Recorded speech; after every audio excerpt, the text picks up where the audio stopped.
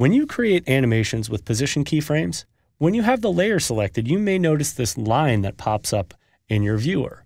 This line is letting you know that there is spatial data and position keyframes set on your canvas. Even though it's a visual representation of what's going on, it's also another way to control your animations. So let me show you exactly what I'm talking about. If we scrub back through here, you notice, okay, well, I've got a box here and I've got these dots moving along. And here, I'll just move up a second. And you can see I have a second box there. Each one of these is actually one of the keyframes. You can click directly on the boxes and move them around, and notice down here, my position data is changing because I'm actually moving that keyframe. Let me just undo that last move. You also have Bezier handles on these lines as well, and they're kind of hard to see. So what I'm going to do is actually create a curvy animation here, and then I'll show you the handles.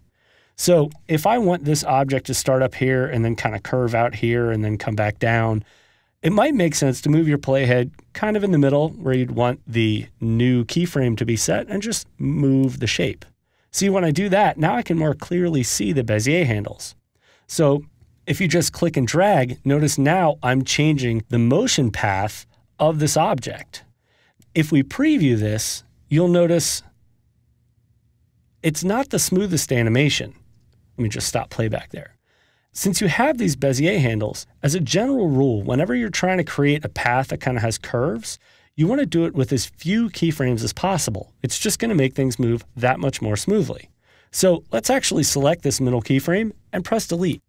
Now, if I click directly on one of the keyframes, I can adjust the Bezier handles, and notice I can still get kind of a nice S-curve just by adjusting the motion path.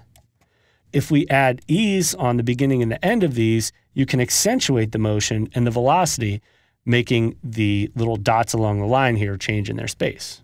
But for now, let's check this animation out. So as you can see, it's much more smooth. But I know you're thinking to yourself, well, what if I want to actually have, I don't know, a complex path? Like, what if I want this to move in a perfect circle? Well, I'm not going to sit there and try and frame out each individual section of the animation and make a perfect circle. That would take forever. But what you can do is actually use any masks or any paths, like straight out of Illustrator or Photoshop, or even here on my background gradient. If I press M, I can open up my masks, and here you can see I have a mask path that I've already drawn. I drew it with the ellipse tool up here.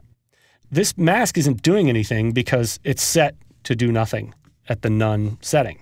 So what I can do is actually select this mask path if I want, let's say, this object to move on this circle. So when I select it, I can go up under Edit and choose Copy.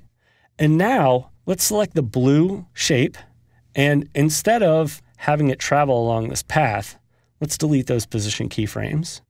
And I'll move my current time indicator to the beginning of the timeline and press Command V, which is paste. Now, since I had position selected, it automatically placed that animation as position keyframes. And you notice it created several keyframes. And notice I have a linear keyframe here and a linear keyframe here. If I just click on one of them, I can stretch out the keyframes because these ones in between here are roving keyframes. And if you need a refresher on all the different kinds of keyframes, definitely go back and watch the first video in this chapter. But as you can see, when you paste animation paths, you can actually create custom animations relatively quickly. Now there's one last tip I want to give you when you're pasting animation paths. Instead of pasting it directly to the object, you might want to try pasting to a null object. Let me show you what I'm talking about. Let's delete these position keyframes for this blue shape. I'm going to go up under Layer and choose New Null Object. Now open the position data for this null object by pressing P, and then select the position and press Command or Control V to paste those keyframes. Now the null object is going to travel along this path. What this does, it allows me to take this blue object and make it the child of the null. So select the blue layer and grab your pick whip under the parent section. If you don't see parent in your timeline, right-click up in this gray bar area and go to Columns and make sure it's active. I'm going to click on the pick whip and point it up to null 2. Notice the null is going to move, but now also my shape is moving.